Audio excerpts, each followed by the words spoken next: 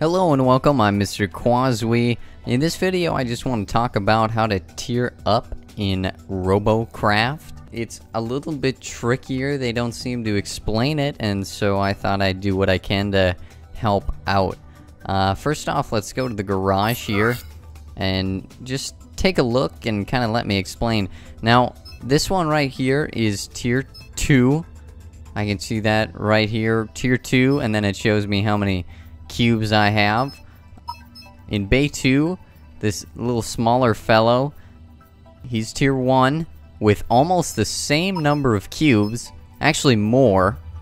And then Bay 1 has got this gigantic robot, and he's actually only tier 1 with 188 cubes, more than twice as much than the tier 3, or my Bay 3 tier 2 robot.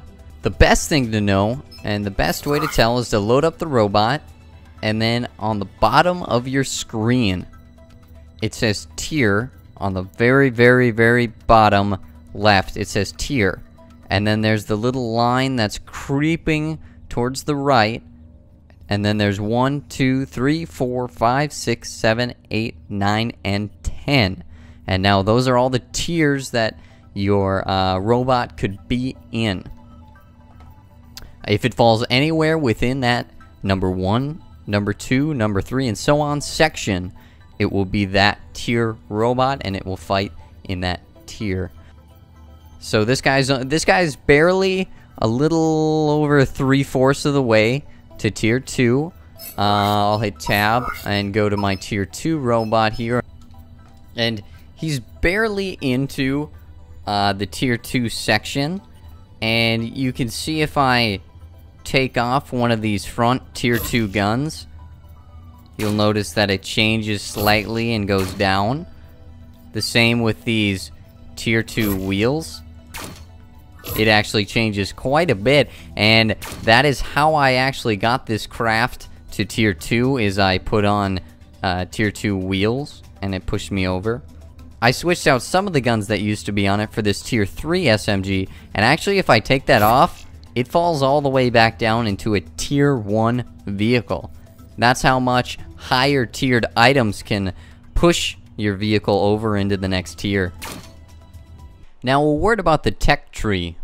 You can only purchase in the tech tree one tech level above where you're at. So with tier 1 points, you can purchase tier 2 equipment. With tier 2 points, you can purchase tier 3 equipment. And the highest tier I actually have right now is this tier 3 machine gun. Really, these tier 1 points are worthless unless you turn them into Uber points and are able to use them anywhere else, because there's nothing I can buy right now with these tier 1 points, so I'm just going to have 12 or however many I incur forever. Now, while we're in the tech tree, you can actually look to see how much the item is going to give you and put onto your ranking, your tier. And right there, there's damage 184 of this front mount SMG. There's robot ranking 28.08, and so that's pretty good. As we go up, 28.08 also with this top SMG, and then this tier 3 is actually 85.18. So that's going to put you up a lot more than any of these smaller tier 2 guns. The radar has 10 robot ranking. Wheels and guns will get you your ranking the fastest.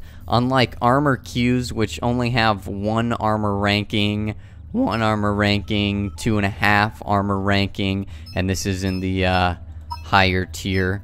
You need to have tier 2 tokens to unlock these already.